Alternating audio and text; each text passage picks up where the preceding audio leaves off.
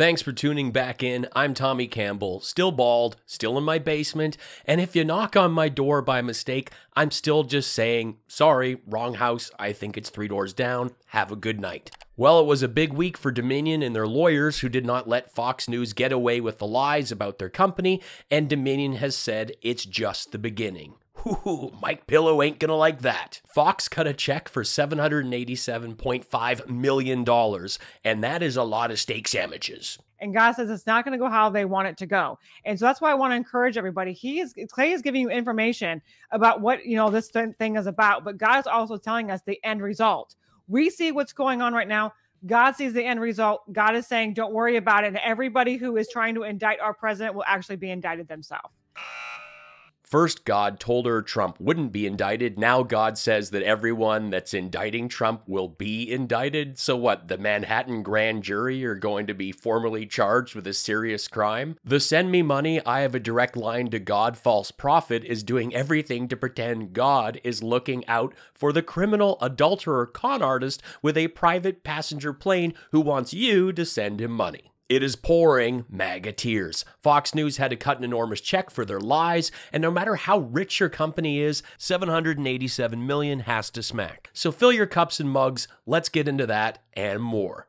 Kevin McCarthy's ATM, automated teller machine skimming BFF, tweeted, "Proof that there is a conspiracy taking place between corrupt lawyers and unprofessional journalists. I'm getting very close to cleaning my name and reputation very soon." Naturally, I replied, which name are you cleaning? George Santos, Katara Ravache, Anthony DeVolder, or George Santos Goldbergstein? Kaiser Sose's slow cousin didn't just embellish. He's a flat-out liar with a past so sketchy his last name could really be Bobert. Don't eat the donuts, folks.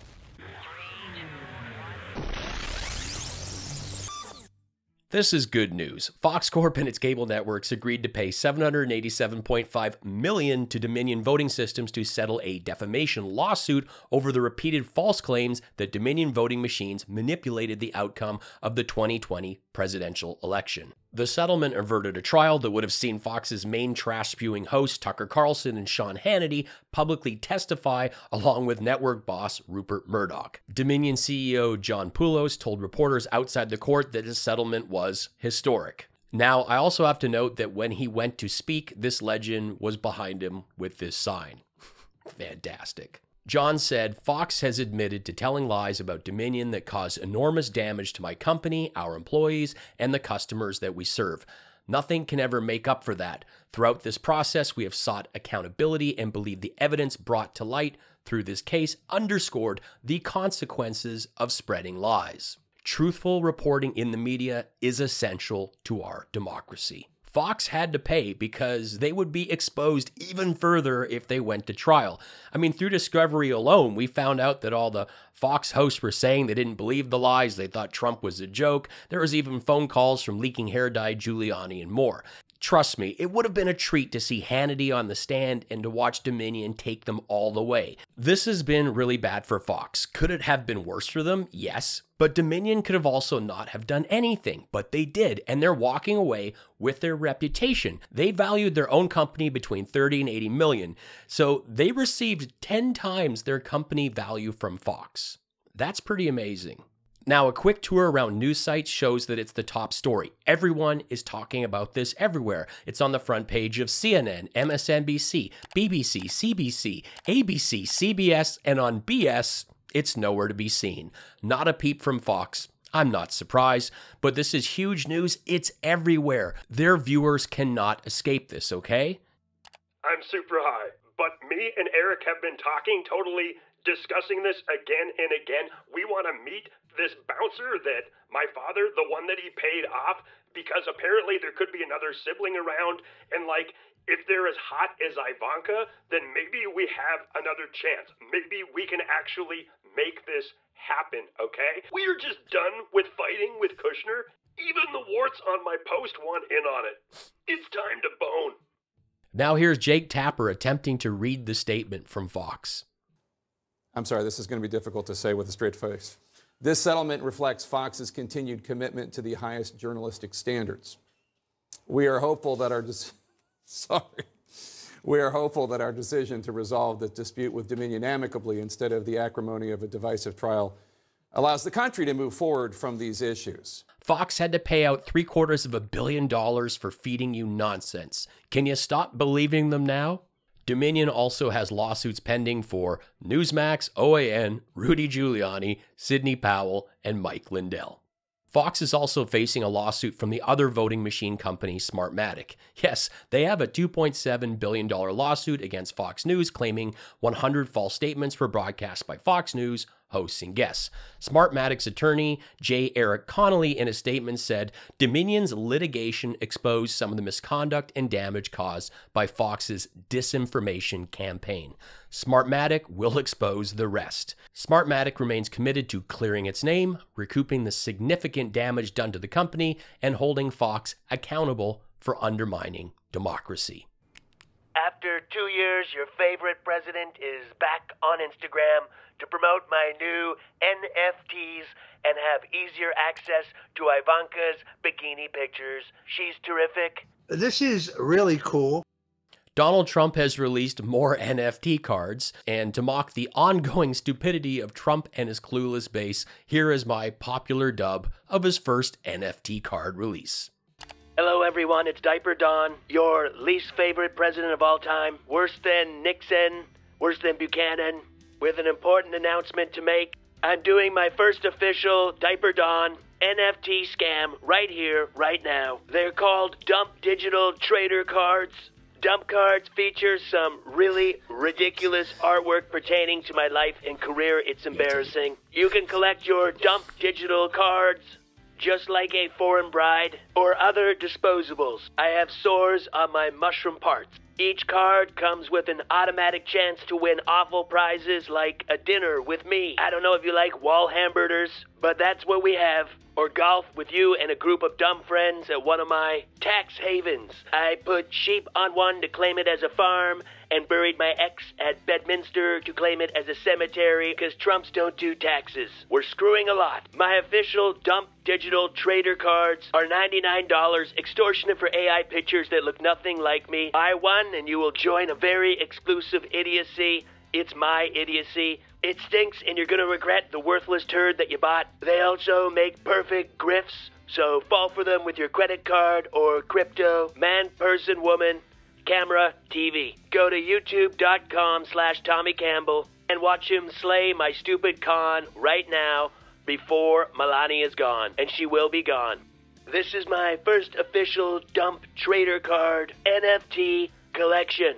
And you get a chance to sleep with Ivanka when Jared's in Saudi Arabia right now.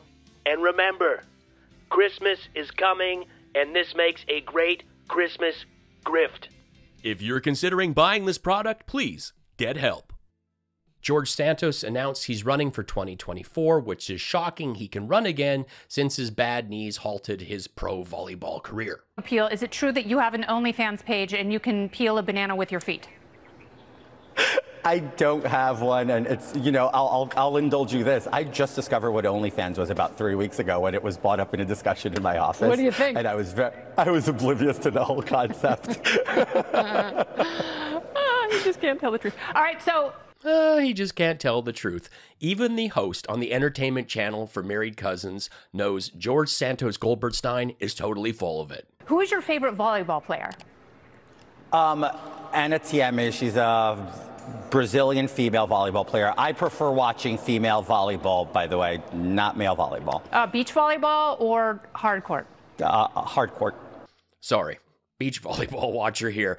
I actually love that he was thrown this one and that he rattled off a favorite Brazilian player. That's his strategy. Just throw two names out there, say she's Brazilian, and nobody would challenge it.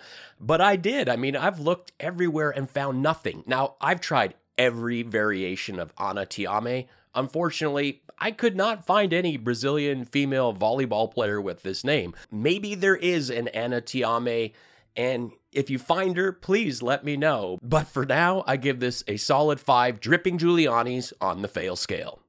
The announcement from George Santos Goldbergstein has been met with zero fanfare. Yeah, nobody cares except the FEC. See, it has the spotlight on his finances since Santos reportedly earned $55,000 and held no assets, but loaned his campaign more than $80,000. That was in 2020. In 2021, evil Forrest Gump had more than $11 million in assets and claimed to be making $750,000 a year.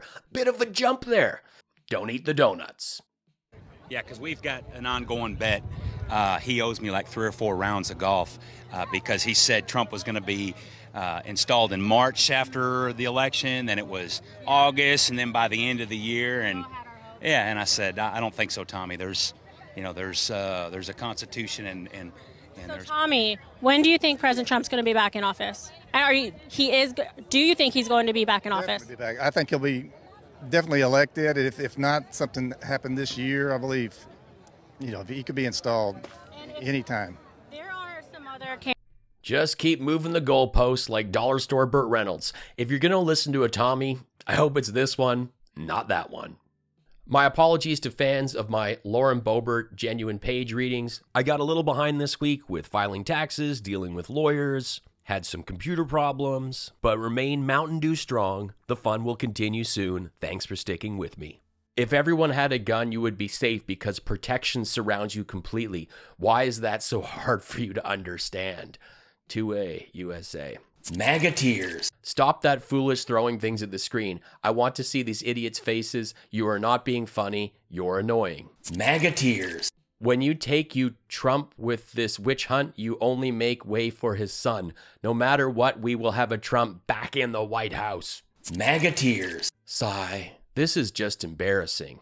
MAGA Tears. Thanks so much for watching. Help me out by joining us in the comments, sharing this video with a friend, and following me on social media. I am a one-man show here, from script to screen, the editing, even the graphics. Please throw me a tip with the easy PayPal link or hit that super thanks button, and be sure to check out my mugs that go great with those MAGA Tears. I am a stand-up comedian. I've played in 35 countries, and I've toured with Jim Jefferies for nearly 10 years.